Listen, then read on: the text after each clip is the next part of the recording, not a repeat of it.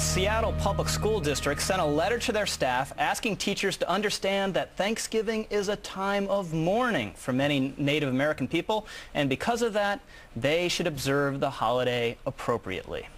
The tribes reached out and helped out people that needed help, and what happened afterwards, has been some bitter memories for tribes, but those early days when the tribes and the settlers were able to work with each other was great.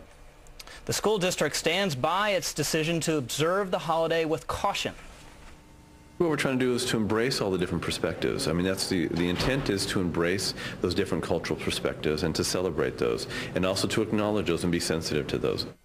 So, is this political correctness gone too far? Joining us now from the United Indians of All Tribes Foundation, Phil Lane, Jr. Thank you, Phil, for being with us. Thank you. Now, why would anyone want to politicize and ruin this wonderful traditional American holiday? It seems to be going on here. Well, Mitaki Epi, my relative, I don't believe, from what I understand of the people who have shared their heart and feelings about this, there was any intention of taking away this beautiful spirit of thanksgiving to our Creator for all the wonderful things we have to share together. I think it was a reflection that as human beings, we've all been through intergenerational trauma, every one of us. And for some people, what might be a great time of celebration, and we hope all human beings come to that place, they have some feelings about living in two-room shacks on Pine Ridge or Navajo country and without food to eat, with their elders in dire conditions, in diabetes.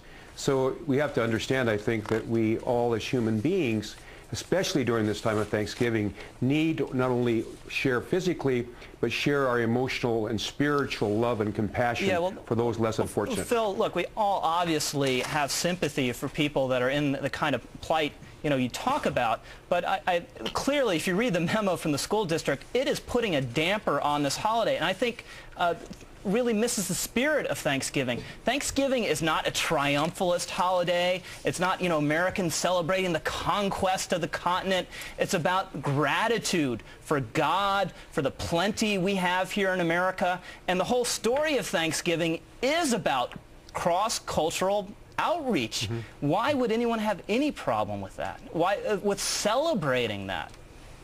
Well, I guess that I'm sure that there was not an intention to from what I know of Will Bill Jr. and his father, they're great, loving people.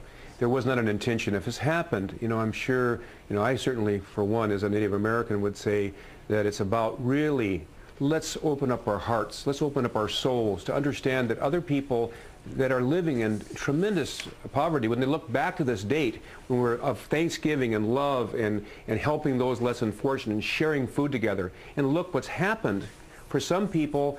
That hasn't been a very pleasant experience in the last 500 years. Yeah, but if you look at, Phil, if you look at the memo, it's basically instructing teachers or giving them guidance to make kids feel guilty on Thanksgiving, and that is not what this holiday should be about.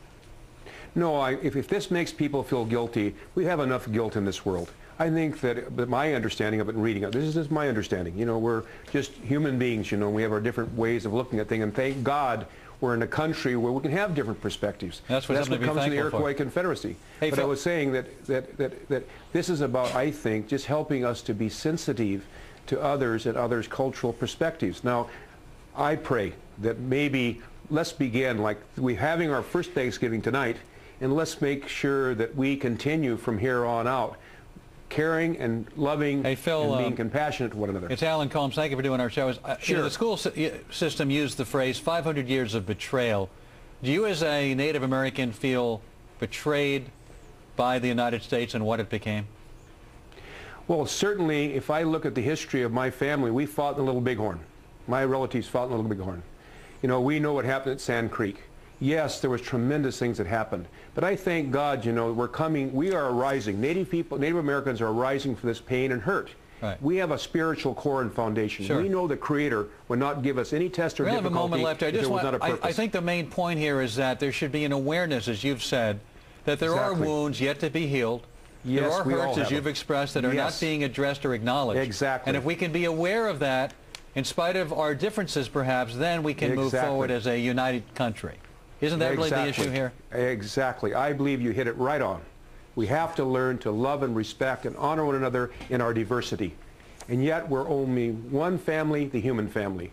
That's who we are. And we should owe a debt of gratitude to the Native American who was, you were in this country, your ancestors, prior to a lot of other people coming over here. So we thank you, sir, very much for... One last thing. Our veterans, by the way, our people serve more as veterans in this nation than any other group of people in this country. We thank you for your time tonight. We love this country, Happy too. Thanksgiving to you. And God by bless the way, you. Thanks for being with us. If you want interesting dinner, well, we're going to talk about coming up some interesting dinner conversation for tomorrow's Thanksgiving.